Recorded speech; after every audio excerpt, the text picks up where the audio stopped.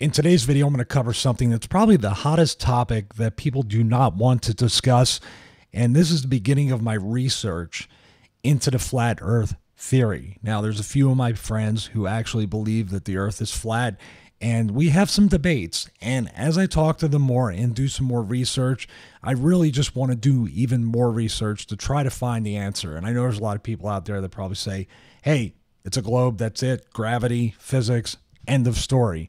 Well, I like to do my own research. I like to see for myself certain things. And this video was sort of like the start of me officially wanting to research the flat earth theory. My buddy and I were outside and we were watching the day moon, and I decided to shoot some video because it was pretty interesting. And I'm going to play the video, no audio because it's too loud as we're discussing it. But I'm going to play here, and we're zooming in on this using my iPhone 6s Plus. And I'm noticing the shadow of the moon is really strange. You can see the bottom quarter, that's where the shadow is located, and the top quarter of the moon is completely lit. Now, the sun was right behind us, so it was sort of facing the moon, kind of at the same perspective we're looking at the day moon. So my question was to my buddy, who is he's a believer, or more of a believer, should I say, in a flat earth theory. He is not 100% convinced yet. But I was like, why is the bottom half not lit like the top half? Because the sun is facing the day moon. And he didn't have an answer either. And he was trying to wonder, it should be above.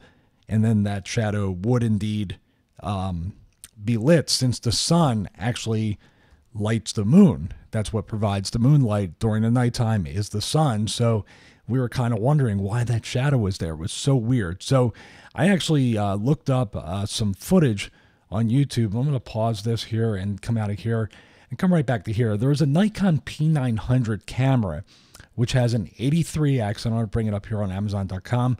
It has 83x optical zoom. I mean, that's amazing. And 166x dynamic fine zoom. So I think that's a digital zoom. Super telephoto lens with dual detect optical VR. So the zoom is really what makes this kind of stuff possible. Now, this is my second question. So the shadow and everything with the sun and the day moon was interesting. But then when I looked at this footage, when I was just searching for a new camera, I saw that Nikon P900.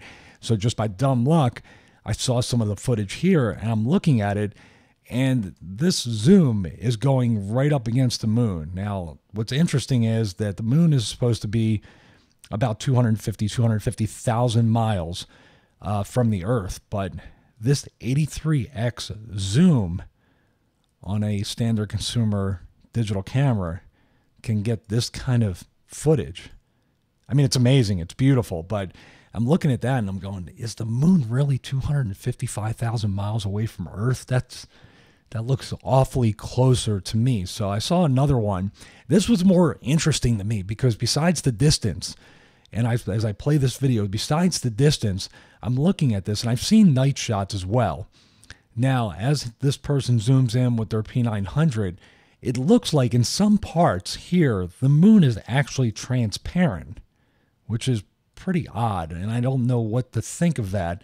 But at some parts, I mean, that's amazing detail for a consumer camera. It makes me want to buy it even more just to get shots like this. But as I look at this, some of this stuff is more amazing to me than the things that NASA and other people have shot of the moon. The detail of all that right there is just crazy.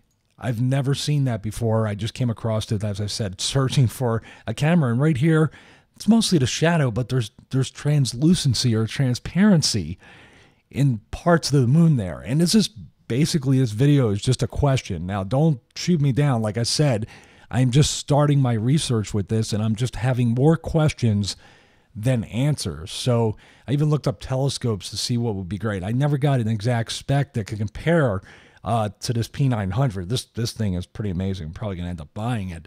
But this footage here and all the other stuff, and even my footage with the day moon, with that shadow, two questions that I don't quite have the answer to as of yet. And this stuff is pretty amazing and just raises that question more so than the shadow. The distance that this camera can zoom in on this moon. It really leads me to ask questions if the moon is really 255,000 miles away from the Earth. So that's just the early stages of how I'm starting to research and ask questions about this flat Earth theory versus the heliocentric or the globe theory out there. So please leave a comment below. Tell me your thoughts. Tell me what you think. Tell me what you think of this footage.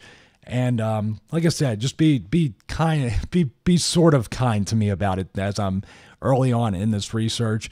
Please like this video. Please subscribe and also share this with your family and friends. Have a great day, and I'll see you in the next video.